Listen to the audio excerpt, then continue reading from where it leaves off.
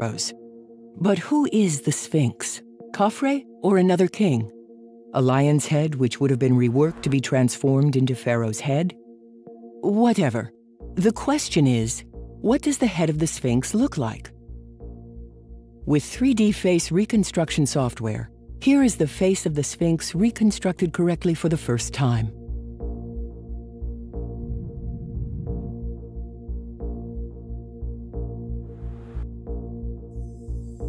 No comment. Since they were black, it makes sense to make a sculpture in their image. Like a painter who paints his god in his image, the Egyptians made the Sphinx to theirs. It is hard to imagine white Egyptians making a sculpture of their god or their king with a Negro profile. Yes, you heard the word Negro. It is unfair to show you a recipe without showing you the real chef of this monument. Look at all this sculpture. You'll notice one thing. They all have broken noses.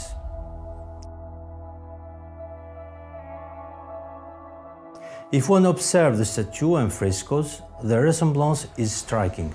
The nose, the big lips. Indeed, many statues have a broken nose because they had, as they say, a Negro noses. Herodotus said that Acholonu was a colony of the Egyptians because they had black skin and curly hair. Book 2, Euterpe. The Acholonu were an African colony which migrated to settle near the Black Sea.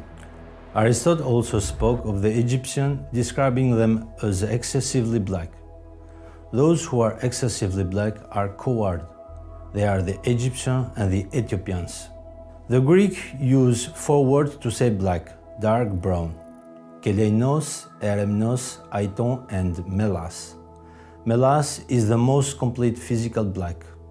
It is the root of the word that forms the word melanin. Melas, melanin. Melanin is the pigment that colors the skin black to protect it from the sun. Aristotle will say precisely agan melanes to designate the Egyptian and the Ethiopians, which mean excessively black in Greek. Xerxes III, called Senusert in Egyptian, holds the record for the number of sculptures in his effigy, 12. Almost all of these sculptures have broken noses, but some escape the racial inquisition. The Senegalese Professor Diop asked the Caire Museum to take 3 samples measuring only 1 square millimeters from mummy of Ramses II, Seti I, and Thutmose III, exhibited at the Museum of Cairo. Once the sample would have been analyzed, they will have revealed the level of melanin.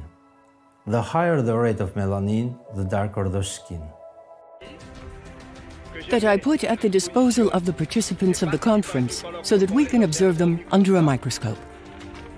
And we can absolutely see the degree of melanin under the skin of ancient Egyptians. There is enough left despite the partial destruction of the epidermis. In the region between the dermis and the epidermis, there are enough inclusions of the melanocyte bases, areas where the melanin would have resided, to reveal a level of melanin via these inclusions, absolutely absent in leucoderma races. And last year, I wanted to apply this study to the royal mummy of Ramses II, Seti I, and Thutmose III.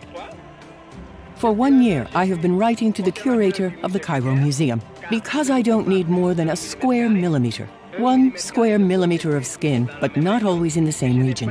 And I regret I did not obtain these samples. So you see, it is a very easy, accessible study that can be done. Here are the blades. These are the preparations. Just put them under the lens of the microscope to see the melanin level. So based on my own investigations, here they are. Until further investigation. The museum has still not responded for 35 years. The Egyptians were called Kemits, and Egypt was called Kemet, the land of the black. No, it is not the black color of the Nile silt, which is mentioned as some archaeologists claim, but the color of the skin of the people living there. When we speak of white country, we are not referring to the color of the snow in the Alps. Let's end the rumors of whether or not Howard Carter falsified the golden mask of Tutankhamun and reproduced false relic. Observe the mask of Tutankhamun and the face of this African girl. I can see Carter, the European, falsifying the African steel mask. It is noon. The temperature is at full force. That is to say, that is about 45 to 46 degrees Celsius. There is absolutely no shade, since it's a quarry, and there is no building, and we can absolutely not take shelter. So much as to say that I will not stay here 3.5 hours. It is getting a little warm here. We are behind the pyramid of Menkaure. I'm beginning to understand why Fehmi did not come.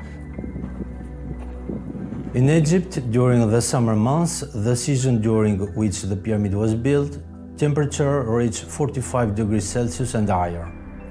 Under this overwhelming sun, no other human race could survive shirtless more than 4 days without experiencing a severe skin burn.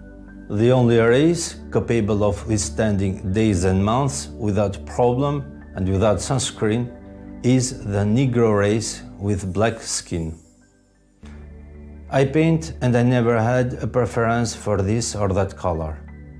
A painter likes all the colors, but we say that we must give back to Caesar what belonged to Caesar. Well, let's give back to the Egyptian what belongs to the Egyptian. The Egyptians of the pyramid for millennia were Negroes, neither olive-skinned nor mulatto, but charcoal black.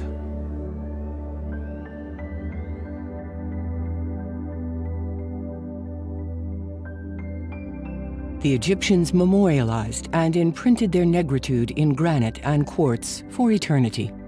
What must we do? Destroy them to erase this era of humanity? Hide them? Speak out? Say nothing?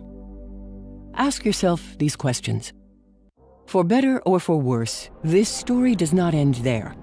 It can cross anyone's mind to draw this shape. Nothing exceptional. On the planet, the probability that there are two civilizations which know how to make concrete in its chemical complexity, to smelt copper, and to attach them symbolically with the same shape is unimaginable. Yet thousands of kilometers separate them and the ocean. An investigative detective will tell you it was the same person, the same hand that made them. The mystery is solved until proven otherwise. Technically, these staples do not connect anything and do not strengthen the stones at all. The Egyptians knew it. It is a religious element. Egyptians spread it everywhere on Earth.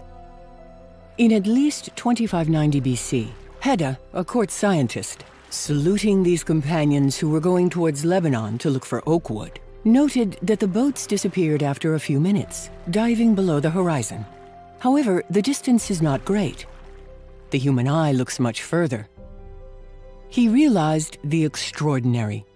The Earth is round.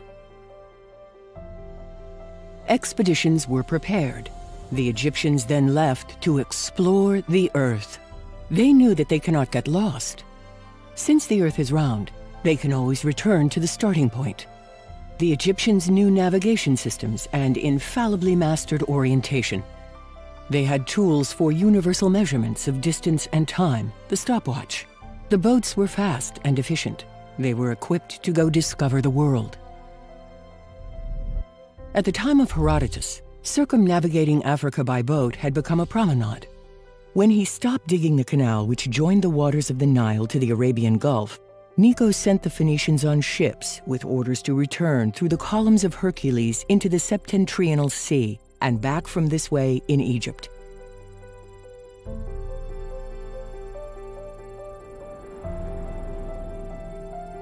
Having thus traveled for 2 years, the third year they passed the columns of Hercules and returned to Egypt.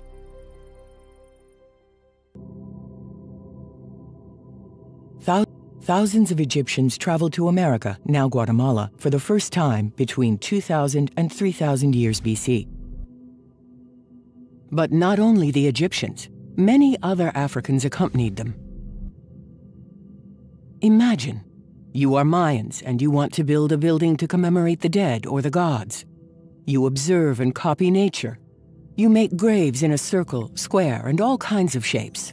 the last shape that comes to mind is that of a pyramid, and even less with tunnels passing underneath as in Egypt. Recent analyses of Egyptian mummies have revealed traces of cocaine. The coca grows only in America. In addition, you must imagine them observing and measuring the equinoxes and solstices to align the pyramids. The Egyptian calendar started on July 14th, plus 5 days of celebration. That of Mayans also started on July 14th, plus 5 days of celebration. Then find the chemical formula for making concrete. By comparing the buildings of America and those of Egypt, the resemblance is striking, like 2 drops of water. Stronger evidence? What if we measured the pyramids of Central America? Before watching this film, the discovery of the standard of universal measurement, the meter, was a secret. It was complicated and abstract to find this universal standard. Now you know how the meter was invented by the Egyptians. And now the ultimate. The Egyptians who arrived here on the other side of the world built a pyramid with the meter and pi. The base of the Pyramid of the Sun measures 220 meters. Converted into units of inches, feet, or from yard, it becomes difficult for workers. In meters, the numbers are whole. The diagonal of the pyramid is pi in meters. The base of the pyramid, 220 meters, divided by the height. That is to say, 70 meters. The result is pi, 3.1428. Compared with Khufu, pi, 3.1429. The error is 0.0001%. The layout of the other pyramids is also in integers, in meters. The geometry of the Tikal pyramid is exactly that of Khufu. In 1983, archaeologist Garth Norman discovered that the Egyptian royal cubit was used by the builders in the edifices of Central America.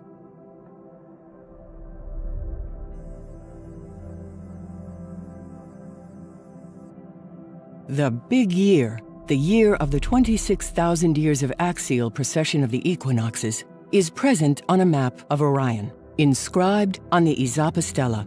The idea that a pre-Mayan people, or that the Mayans found and developed alone, isolated from the rest of the world, meter, pi, royal cubit, geopolymer concrete, and solar energy to melt the stone, is totally excluded. The probability is 0. On the other hand, we see here indisputably the same fingerprint, the same civilization, Egypt.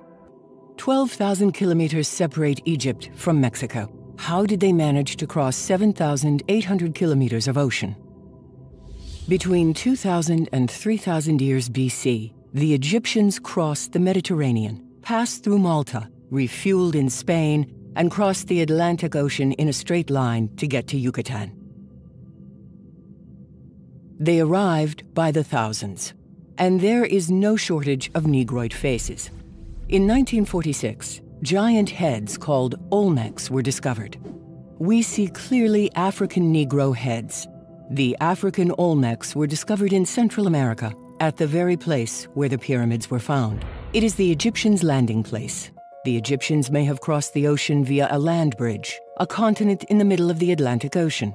When Plato indicates Atlantis after the columns of Hercules, in other words, after the Strait of Gibraltar, it is very likely that he is right.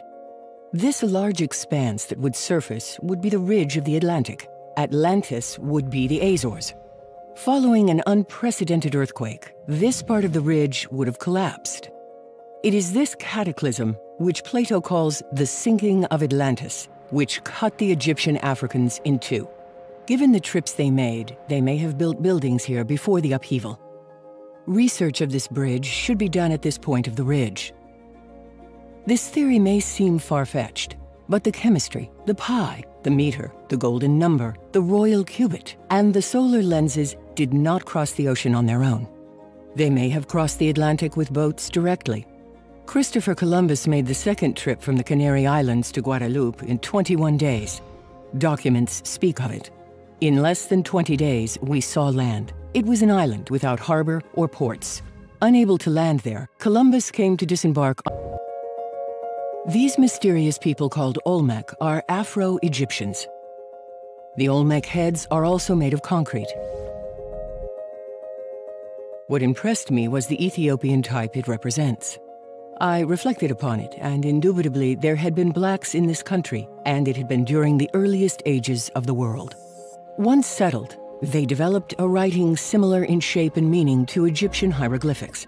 Far from Africa, the Egyptians invented a new variation of writing resembling their hieroglyphics. They continued to develop their beliefs and knowledge, thanks to the memories of their distant ancestors.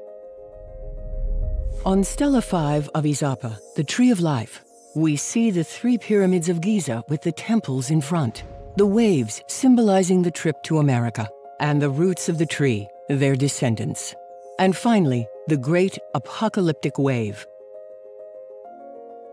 Here are details of the stelas E and D of Quirigua.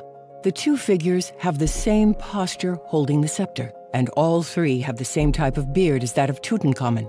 The Native Americans had no beards, not to mention broken noses. On the architecture side in America, as in Egypt, the workers applied the same construction method of pyramids and temples. All life was organized around them. The limestone was burned to make lime and mortar. With this mortar, they built all the pyramids of Central America. Hundreds of pyramids and temples were built in Guatemala, in the Yucatan and southern Mexico. All were built by Afro-Egyptians, made of concrete volcanic ash mixed with lime. They were all aligned with Sirius, the stars of the constellation Orion. Later, they moved to Teotihuacan and Tula. Here, it wasn't whole concrete blocks like in Egypt, but natural volcanic stone mixed with concrete. The construction method is the same for Khufu Pyramid via corridors. Of course, the city of Tula and Teotihuacan were built with the Egyptian meter as a unit of measure. The Egyptians aligned the city of Teotihuacan with, now you know it. The city was aligned at 14 degrees 7, not with the north, but with the southwest, with Betelgeuse, Alnilam and Rigel, passing through the hemisphere's axis on November 20th at midnight, around at least 2200 BC. This alignment is observed during these years, give or take 50 years. This tells us the date of construction of the city of Teotihuacan. Here they turned around. These buildings were not built by the Mayans. Centuries later, the Mayans and Incas arranged their lives around these cities following the departure of the Africans. The legend explaining that it was the gods who came down to build these temples endured. It seems that coexistence was impossible between these 2 technologically very different civilizations. Following wars with indigenous people less developed than they, Afro-Egyptians, or as we can now call them, the Amero-Egypto-Africans, migrated little by little towards the South Pacific coast and abandoned these places that the locals subsequently appropriated. They settled in remote, high elevations, maybe to have peace. Wherever they went with their powerful solar lenses, these men were taken for gods. They left their imprint and their legends everywhere. There may have been a great cataclysm, a giant 300-meter tsunami that swept away all over the Yucatan Peninsula. The survivors, Egyptians and the local population, abandoned the place quickly and went south. 4,500 kilometers separate Caral from Calakmul. Again, there are pyramids aligned with Sirius, and the site is built with the meter.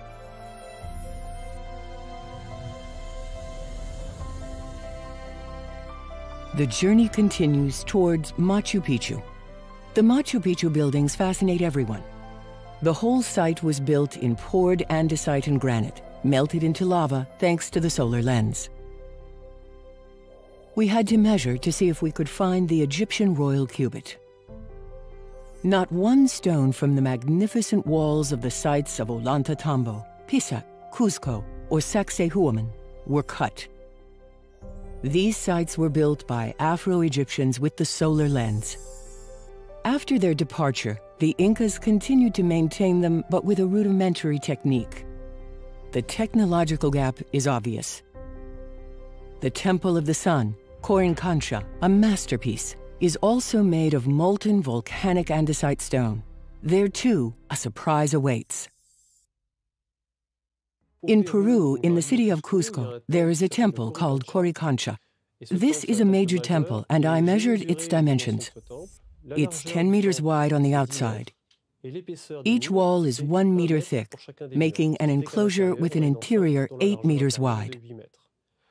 So here, on the other side of the Atlantic Ocean in Peru, we have a temple with metric units.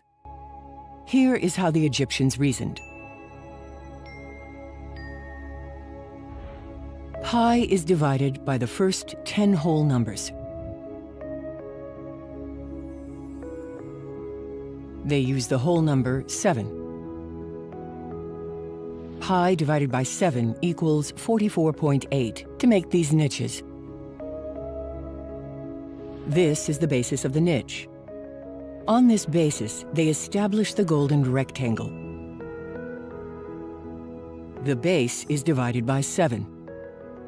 They subtracted this result from the measurement of the top of the niche. Here is the shape of the niche, which is created, all in centimeters. The margin of error is plus or minus 2 millimeters. Quentin Laplate measures.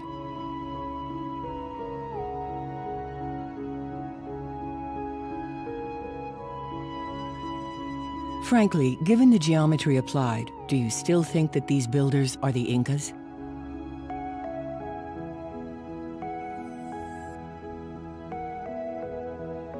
By chance, on the way, they came across a cave with sacred dimensions.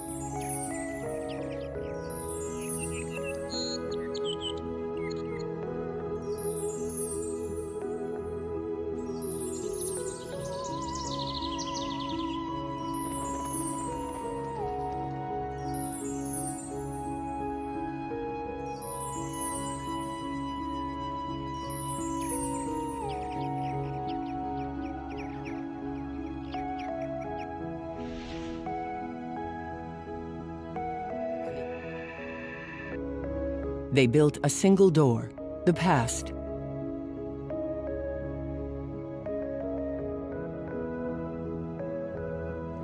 On the stones, one can see the imprint of an external object that was placed on the stone when it was poured.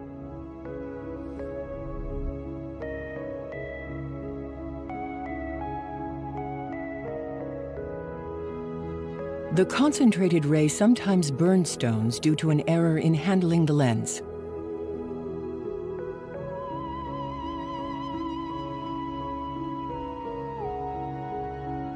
The Afro-Egyptians descended more and more towards the south. Their migration continued towards the Titicaca region. The same technique was used in Tiwanaku, the Sun Gates, and the Temple of Kala Sisea. Andesite melted into lava, then poured into molds.